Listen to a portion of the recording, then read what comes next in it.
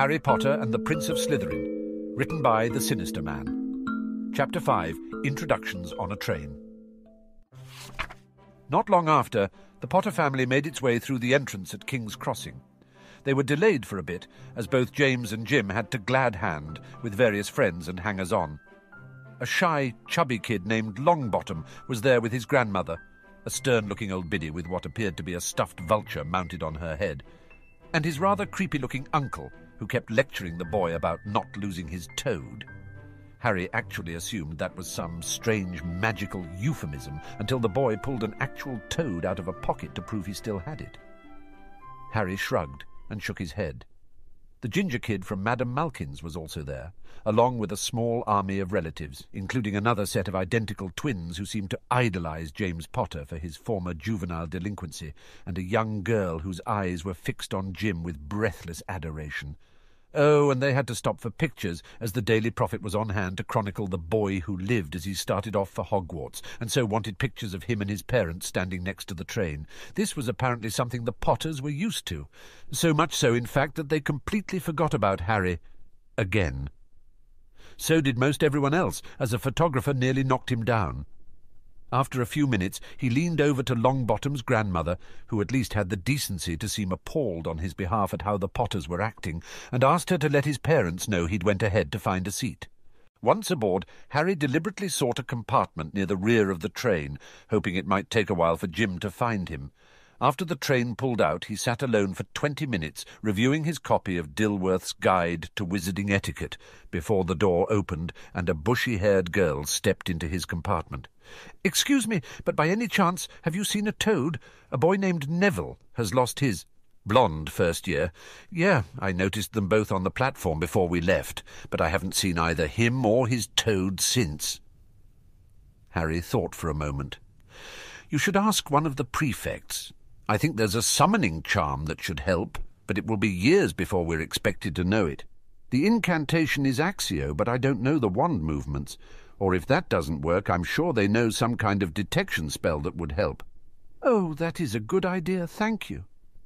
Then her eyes lit up.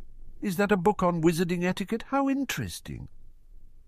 And then the girl was off, rattling off a startling number of personal details, how much she liked reading, how she was the first witch in her family and hoped she wouldn't be disadvantaged by that, how she'd read every single textbook assigned to first years and even done a few spells, how her parents were both dentists, all on a single breath, before finally pausing to say, "Oh, I'm sorry, I haven't even introduced myself. I'm Hermione Granger."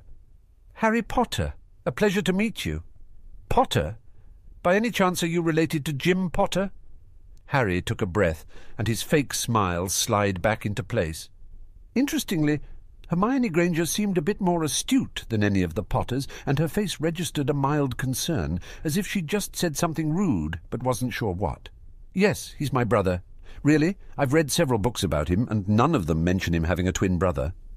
"I know. I've been living with relatives since I was a baby for reasons." "Reasons?" Harry paused and sighed. "Miss Granger, two things. First, I just found out about my parents, my brother, and this whole boy who lived thing about a month ago, which I have to say is a bit of a sore subject right now, and, no offence, one I don't wish to discuss with someone I've just met." Hermione blushed. "I understand. I apologize for any offence." "None taken." "And the other thing?" Harry hesitated. "Well, now I'm worried that I might offend you.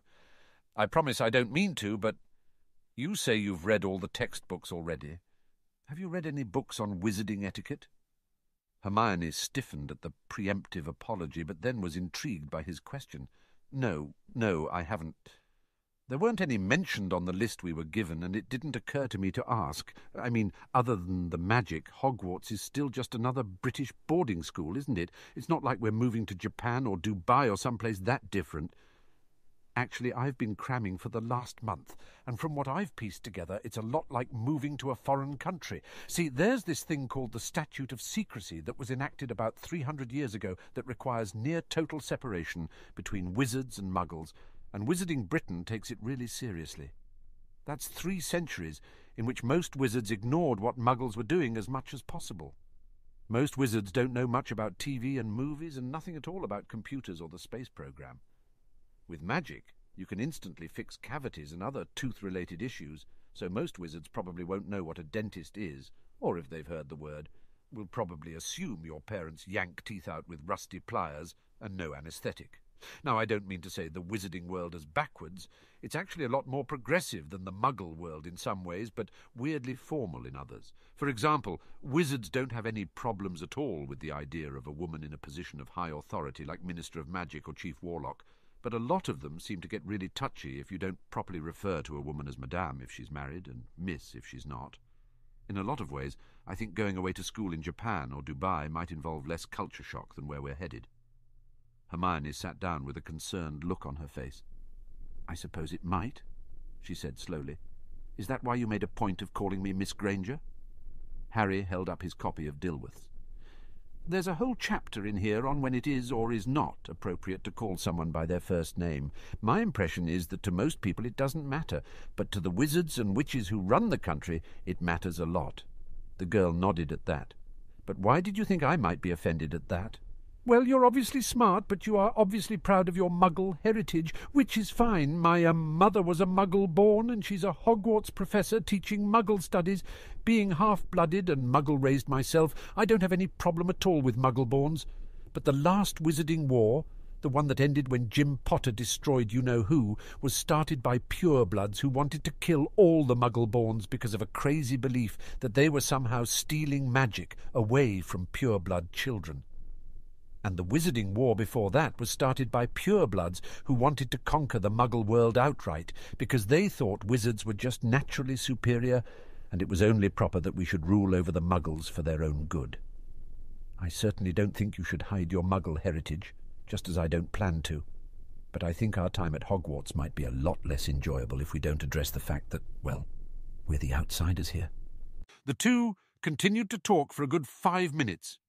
About what little they both knew about wizarding politics and history, about the incredibly vague definitions of pure-blood, half-blood, and Muggle-born, about the vast number of unwritten rules that mark Muggle-borns as outsiders, about how in the otherwise highly secular wizarding Britain it was a horrible faux pas to take the Lord's name in vain, so most people use Merlin as a generic expletive.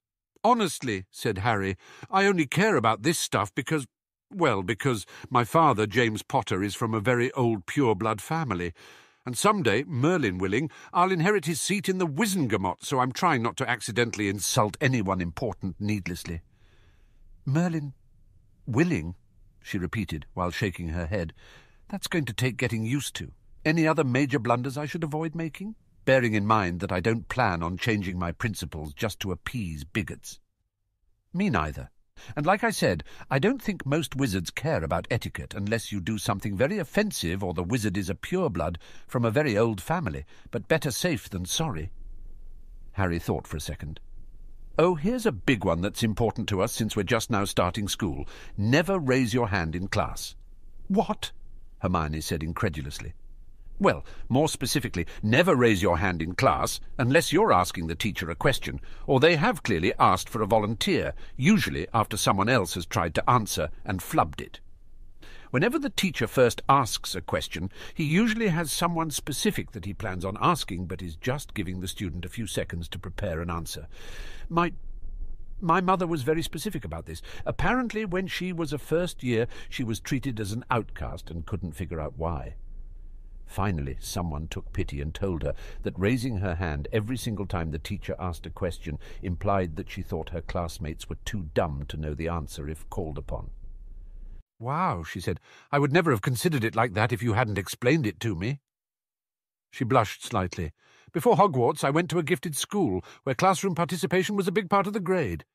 I'd have made a complete fool of myself if I'd gone into Hogwarts with the same attitude." Harry nodded sagely. "There's a lot of fiddling stuff like that can cause newcomers to this world like us to stick out like a sore thumb if we're not careful. Basically, Miss Granger, you and I are about to start our first year at Oxbridge, you as a scholarship student, me as a legacy raised abroad, and neither one of us having been raised to know anything about Oxbridge culture."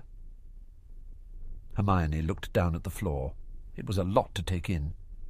"Do you think, Mr. Potter, That I'll be discriminated against because my parents are muggles? Harry hesitated. I'm not sure. Personally, I reckon I'll be treated like an outsider to some degree, at least at the start, and I'll have to figure out to react from there. I'm sure some people will be biased against both of us because of our heritage. Of course, not everyone will feel that way, and even the bigots will hopefully be somewhat restrained since their side lost the last war. He paused. Have you thought about what house you want into? I was hoping for Gryffindor or Ravenclaw. Why? Do they have different attitudes towards Muggleborns? Well, all I really know on that topic is what my parents told me, so take this with a grain of salt. A lot of Slytherins followed you-know-who during the last war, and I'm sure some of their children will be among our peers, so I'd expect them to be hostile to Muggleborns and probably to the brother of the boy who lived. Not all, I hope, but it's to be expected. The Ravenclaws are the most academically focused, so you might like that, but they're very traditional and have a reputation for elitism, so it might be kind of cutthroat. The Hufflepuffs pride themselves on tolerance and accepting everyone, but the price they pay for it is to be looked down upon by the other houses as lacking standards. My father called them the House of Duffers, but I doubt that's true, seeing as how there have been more Hufflepuff ministers of magic than any other house. Surprisingly, my birth mother said that Muggleborns do best in Gryffindor. They're the closest thing to a house of rebels we'll find, and apparently they embrace Muggleborns and half-bloods just to thumb their noses at traditionalist purebloods. They're also the ones least interested in formality and etiquette, so they'll be more forgiving of minor social mistakes. Of course, she was a Gryffindor herself, so she might be biased. Hermione rose. Well, you've given me a lot to think about, Mr. Potter, but I suppose I'd better go and find Neville. Mr. Longbottom, I mean, and see what luck he's had with his toad. She turned at the door. Mr. Potter, what books would you recommend to learn more about what we talked about? Harry smiled, genuinely this time, and he rattled off the names of 3 etiquette books. If they don't have those in the Hogwarts library, just ask and I'll let you borrow my copies. Thank you. She paused while trying to remember how the people in Pride and Prejudice talked to one another. And, Mr. Potter, if I am not being presumptuous in saying I would be gratified if you would call me Hermione, she said with a smile of her own. Harry laughed. You're not being presumptuous at all, Hermione, and I would be equally pleased if you called me Harry. She nodded and left the compartment as Harry returned to his etiquette book, pleased at having made his first tentative friendship. About 10 minutes later, the door flew open and Jim entered, along with the red-headed boy Harry had encountered twice before. "Hey, there you are!" exclaimed Jim. "I've been looking for you for ages. This is Ron Weasley. He'll be in our class. Ron, this is my brother Harry." "Good to meet you, Harry," said Ron enthusiastically. "Likewise," said Harry blandly. Internally, he thought, oh yeah, definitely Gryffindor. Out loud, he said, "Actually, I think we've already met. We were getting fitted together at Madame Malkin's." "Oh yeah, I remember you. You should have told me you were Jim's brother." "Well, I just found... Never mind. Let's just say it was a stressful day and I didn't think about it." "Well, anyway," said Jim, dropping into the seat next to Harry with Ron opposite them. "I'm sorry we got caught up with those photographers. It's a pain sometimes. But Ron here introduced me to his brothers, and they introduced me to the Gryffindor Quidditch team." He paused. "Say, do you know anything about Quidditch, Harry?" "Not much. I know it's a strange combination of water polo, dodgeball and capture the flag, but played in the air on high-speed flying broomsticks." "Okay. I don't know what any of those are, but don't worry, Dad was an awesome chaser when he was in school, and he got me my first practice broom for my 4th birthday. We'll get you up to speed in no time." Harry, who had spent his 4th birthday learning how to cook bacon and scrambled eggs for the Dursleys, with the threat of a frying pan to the head if anything was burnt, smiled that painful smile again. "I'm looking forward to it." Suddenly, the compartment doors opened again, and yet another person barged in. This one was a thin, blonde boy with aristocratic features. Behind him, out in the corridor, stood 2 stocky boys, who would probably grow into hulking brutes within 5 years. "I was told that James Potter, Jr., the boy who lived, was in this car," said the newcomer imperiously. "Is it true?" "He is," said Harry with some bemusement. "And you are?" "Malfoy. Draco Malfoy of the ancient and noble house of Malfoy." Jim and Ron both sniggered at the boy's pomposity, but for some reason he focused his ire solely on Ron. "I can tell what family you belong to. Red hair, freckles, hand-me-down robes, undoubtedly a Weasley," he sneered. Both Ron and Jim turned red in anger, while Harry's eyes narrowed. He recognized the name Malfoy, and was quite surprised by how rudely the scion of such an important house was acting, not to mention the oddly specific insults Malfoy had made towards someone he obviously didn't know before just now. Ignoring Ron, Draco turned back to Harry, but was surprised to finally notice that there were two very similar-looking boys in the car.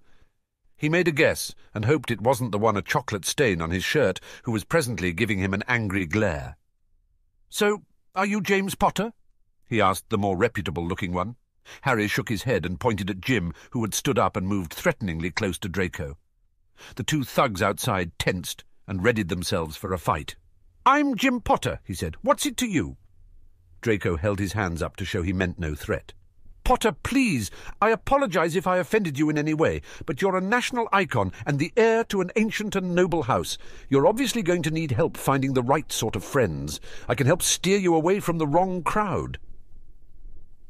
From Draco's posture, it was clear the wrong crowd included Ron, whose face twisted into a mask of anger. "I can find the right sort of friend without your help, Death Eater," sneered Jim. Draco's eyes narrowed, while Harry watched the display, idly wishing he'd brought popcorn. "Obviously there is no possibility of me being a Death Eater since I'm 11. And if you refer to my father, then you should remember that the Wizengamot found him not guilty. So you should speak a little more thoughtfully, Potter, unless you wish to be sued for slander."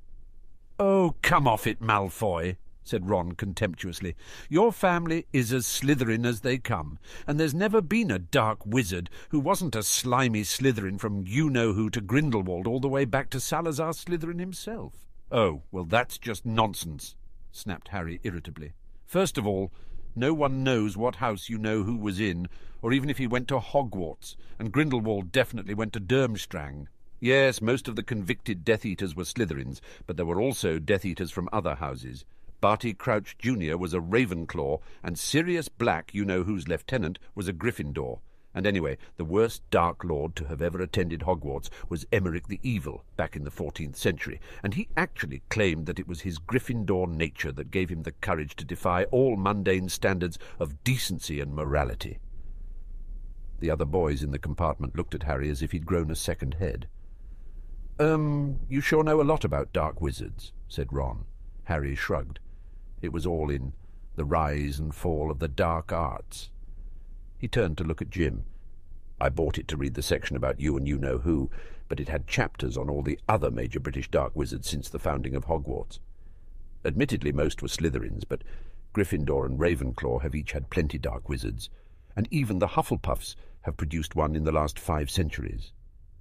Draco stared at him in confusion. "Who are you? Since when has the boy who lived had a twin brother?" Harry stood up to look Draco in the eye.